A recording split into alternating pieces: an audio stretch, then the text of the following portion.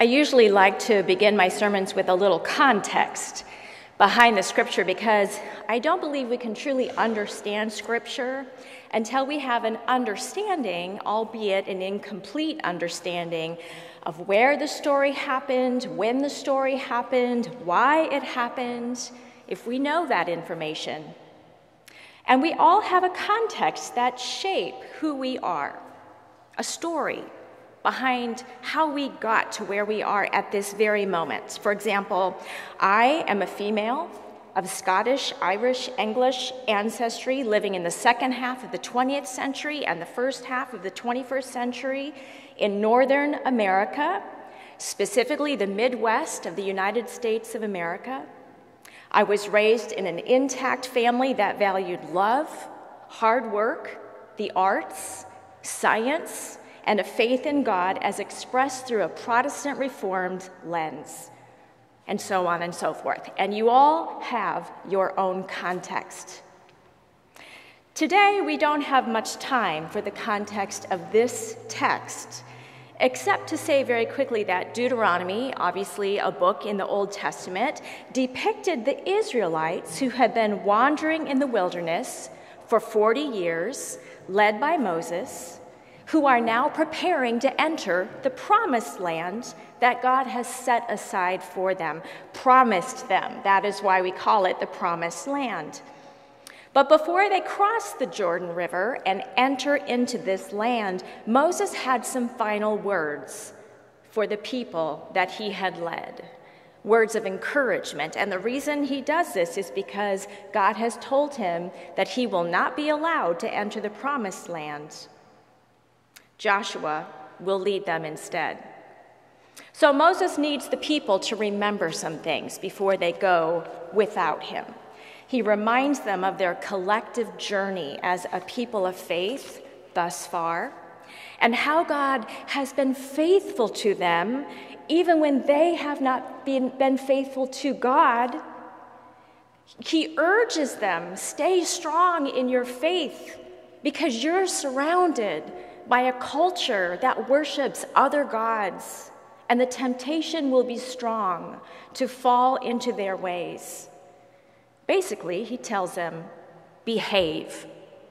Kind of like that moment, you know what I'm talking about, parents and grandparents, when you are about to take your kids into a near impossible situation that is going to be hard on them, and let's be honest, hard on you as well, in terms of them being able to stay quiet and not run around shrieking at the top of their lungs.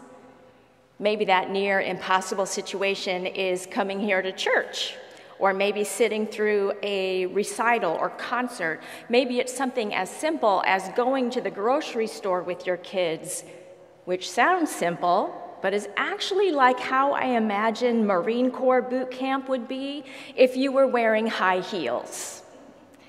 And before you get out of the car and go into this near impossible situation, you give that little speech to your kids. You know the speech I'm talking about. Okay, now, you're going to behave. Tommy, stop pinching people. Laura, don't forget to say please and thank you and stop swearing. And Jimmy, stop eating your socks. That's kind of what Moses was doing.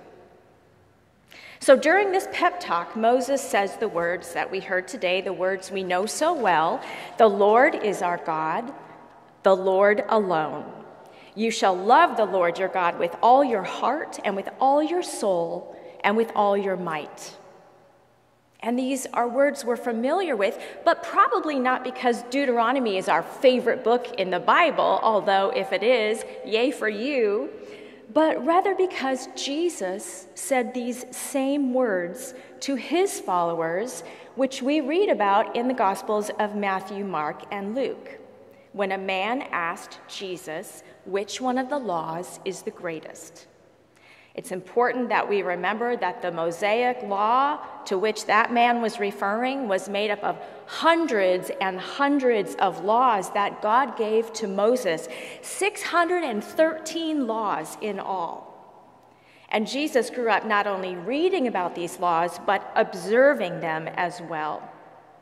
So Jesus knew how to answer the man's question, because not only did Jesus know the text today from Deuteronomy, He also knew the text from Leviticus chapter 19, verse 18, that says, "You shall love your neighbor as yourself."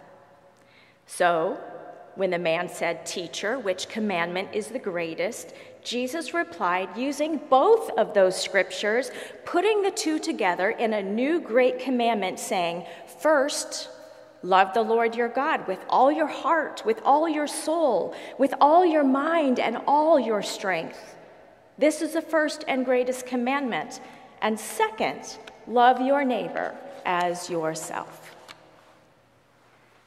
The reason the great commandment is so important is because if Jesus' followers could obey it, love God, love neighbor, then they wouldn't break a single one of the other 613 commandments. Jesus said, "On these two commandments depend all the law and the prophets." So if they could figure out how to love God completely, then they wouldn't place anything else above God. Not people, not country, not religious institutions, not nothing. And if they could figure out how to love their neighbor completely, they'd be obeying all of God's other commands concerning how to treat people. In other words, this great commandment is the foundation upon which followers of Christ, that's you and me, are able to honor and obey all the other laws God has given to his children. Obey these two, and all else will fall into place. So, we are unequivocally commanded to seek out and to love the people around us, because God loves them and commands that we do as well. That does not mean we have to approve of their actions, their beliefs, their thoughts. We just have to love them and leave the rest up to God. God makes his home within each one of our hearts. There is a piece of the divine living within each and every one of us. Now, this brings up the issue of, was there a piece of the divine in Hitler? How about Judas? Well, we'll get into that on another day. So, if we want to love God, it is impossible to do this unless we love our neighbor as well. Ugh. Ugh, ugh, ugh. I confess that this past week, there have been moments when I have not wanted to love my neighbor. This past week, I cried a lot for reasons which will remain unnamed because I do not get into politics, but you all know the thing to which I am referring. I don't get into politics, however, I do unapologetically get into issues of justice because that's where Jesus led us, which is why I even bring this up. Now remember, this is coming out of my own context, my own history, my own beliefs, and like I said, you have your own. So you be you, and I will be me. I need to respect that we're not all in the same place. But this is where I am at this particular time, at this particular place. And I confess freely and fully before I say anything else that I am a sinner of God's own redeeming, that I regularly let people down, let God down, and even let myself down. But this week, I've been disappointed, to say the least. And I'm not even talking about parties. I'm not talking about political parties. Sure, I have the one I follow and I support, but to me, that was the least concerning issue on the ballot. What I'm talking about is how we are or are not modeled by those in positions of power how to love our neighbor. Now, no one is perfect. We all fall short. We all sin at times. But friends, we have to at least try to love our neighbor. And at the end of the day, when we evaluate our hearts, which we should do every day, we need to feel at least some remorse when we've hurt people or done things that do not align with God's vision for his creation. And then we have to say, God, I'm sorry. I really struggle at this. I miss the mark so much. Help me to be better. So I wept out of the astonishing amount of blatant hatred and disrespect and corruption that we are experiencing right now, and that we have chosen to embrace and even applaud. I wept because the people I trusted to stand up and reject this hurtful way of leading are the ones who are worshiping it. There's a vision of Christianity today that is dominating America. Let us not kid ourselves, to which I cannot relate, and a vision of Christianity behind which I will never stand, and it has become the loudest voice of what it means to be a Christian in America today, and I reject it. I do not understand how we got here. I said that phrase over and over this week, and I hear it from myriad people as well. I do not understand. How is it possible that there is an acceptance of people demeaning people, using racial and sexual slurs to insult those of different races and genders and so on, mocking people who have disabilities, threatening people from other nations who have come to this country and are hardworking, contributing citizens? How is it possible that this has been embraced by people who profess to follow a Savior, who preached peace and justice for all, who cared for the widows, the immigrants, and the poor, and told us if we want to follow him, you have to do likewise, who modeled to us how to serve with compassion and humility, who stood in solidarity behind those who suffered, who were hurt, who were broken, who were set apart from society and told that they did not belong. He told us that in order to love, we have to be like the Good Samaritan, who stopped to care for a man considered an enemy by the Good Samaritan's nation, who had been beaten up and left to die in a ditch, while the religious leaders walked on by and would have let the man die. How is it we have strayed so far from Jesus' ways? So yes, this week, the thought of loving my neighbor was really, really hard because I do not understand. And yet I know that people on both sides are probably asking those questions. Maybe some of you can relate to my feelings. Maybe some of you are appalled that I am saying these things. Maybe some of you have walked out by now. That one didn't count, I don't think. There is hopelessness out there, and we have to name it. There is hopelessness in here at this very moment. I feel it, and I have heard it from your very lips. There is division out there. I pray it will never be in here within these walls, and that we can learn to love each other, even in our differences. But I confess, in all honesty, there is division within myself as well, and maybe you feel it too. I want to condemn, but I know that I am called to love. I want to judge, but I know that honor belongs to God alone. So here's the hope that I am clinging to today. We serve a God, and by we, I mean all of us here in this space and every single Christian around the world, who, whether we realize it or not, is steadfast in his command that we serve no one but him. We are to place no one and nothing else, not our leaders, not our nation, nothing, on the pedestal beside him.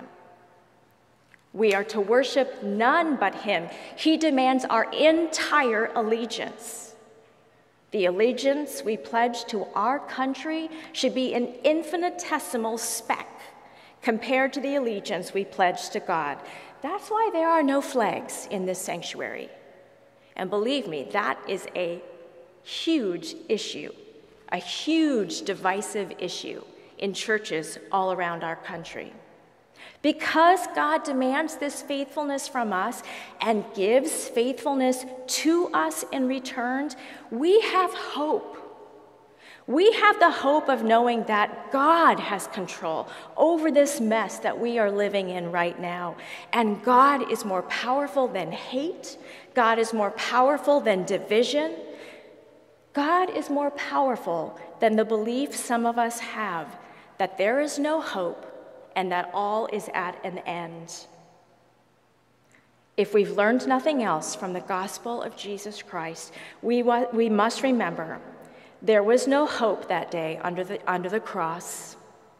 There was no hope when they cut Jesus' lifeless body off of that cross. There was no hope when they carried his lifeless body from that cross and placed him in the tomb. There was no hope when they walked away from that tomb and wondered if the religious leaders would come after them next, just as they went after Jesus and executed him. The unexpected, inconceivable, ridiculous joy of the empty tomb has taught us that, if nothing else, we are not in control. God is. We do not have the last word. God does. We might despair and cry and rant and rave and question why things happen the way they do, but God is saying to us today, just wait. Watch and see. I am not finished. And then God says to us, but you have to do your part. So, God says, as I work to reform and transform and heal and teach and continually call my people back into faithfulness, including you, in the meantime, do the work I have given you. Love me and love my people. Period. Figure it out, God says. Learn how to see through my eyes. See your own failings and shortcomings, and then forgive others. Have grace and give grace, period. Here's some more hope for us today.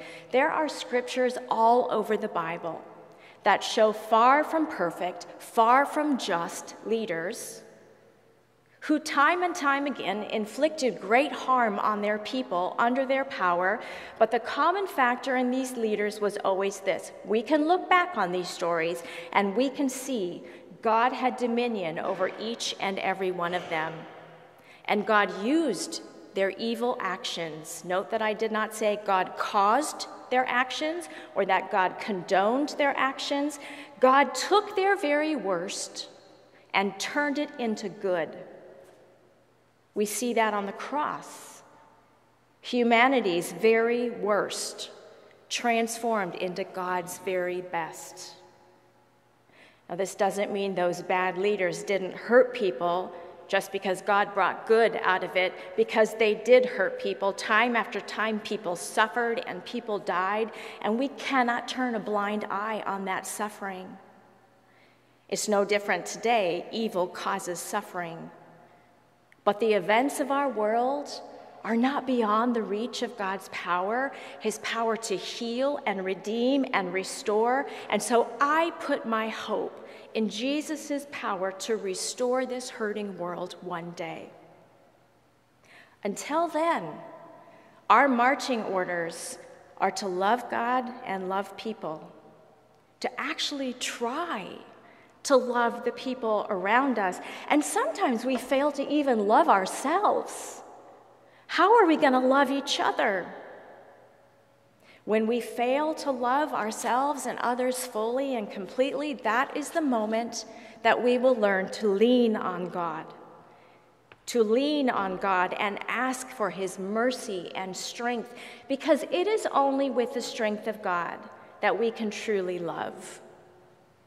And we can either feed the love that is within us, or we can feed the hate that is within us.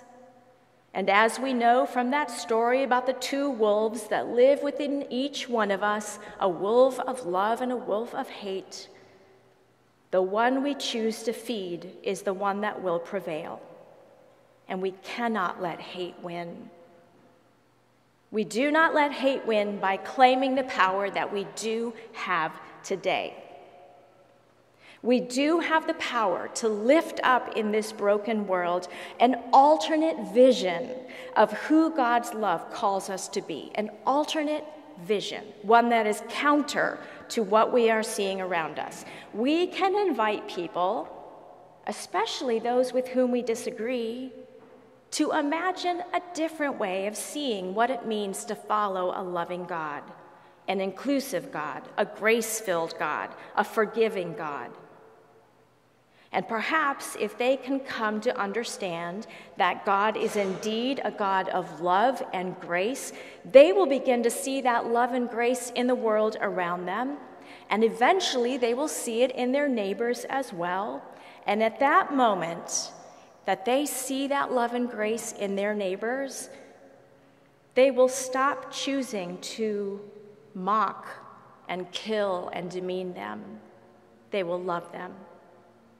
So what we are invited to do today in the face of hopelessness is to share with our neighbors who have seemed to chosen hate over love, this Christ-centered narrative of love and grace that we all try really, really hard to follow, albeit imperfectly. A narrative of hope and the belief that we can be better than where we are right now if we will only choose to follow Christ. Our job is not to despair, but to find the courage to lift up this alternate story, this beautiful vision of what we can be. Sometimes loving our neighbors means refusing to accept the vision they have chosen to embrace. Sometimes loving our neighbors requires us to speak up and say no to their choice. And sometimes it requires us to invite them to see a new vision for the world, one that we are trying to discern because we are imperfect in it, and one that we invite them to discern as well. They may say no to our invitation, but their no will not stop us. Part of how Jesus worked to restore this broken world was by continually tipping ideas and beliefs upside down to illustrate to those around him that his ways were not the world's ways. We too will need to have our thoughts and beliefs turned upside down at times. We will need to rewire the way we work, reimagine our own ways and habits and beliefs and behaviors until they conform with the ways of Jesus Christ. It starts with us. Only once we have rewired ourselves can we then help to reform the world around us into a community of good neighbors. And that will require courage. This world today is a test of that courage. It is a test of our endurance and our faith and our patience and our resilience and our love. But you know what? It was the same in Jesus' day. What is really important now is how we respond to what is happening in our world, because our response will impact the world for generations to come. There's an Iroquois notion that we have to look ahead 7 generations, that's about 150 years, and ask, what am I doing today that will negatively impact how they are living in their world? Following God by loving our neighbors is sacred work, and we need to keep on doing it. Every week, every day, every moment, every breath, we must keep doing this sacred, meaningful work, because your work and your work and your work and your work and your work and my work will all be a part of the saving grace of humankind. John 1, verse 5, one of my favorite verses. The light shines in the darkness, and the darkness cannot overcome it. The promised land, it is out there. It is out there. It might not happen fully in this world. It will maybe happen only in the world to come. But we can still see glimpses of it here and now. And our job is to stretch those glimpses, expand those glimpses by trying to love God and neighbor. So here's my prayer today as we go out beyond these walls. Almighty God, help us. Help us to have hope for this nation and for this world. Help us to have humility, that we all might learn the errors of our ways and walk in your light eternal. Help us all to seek forgiveness for the sins we have committed and fill us with your strength and wisdom so we can try again. Almighty God, help us, because, oh boy, do we need it. Thank you, Lord, for loving us. Amen.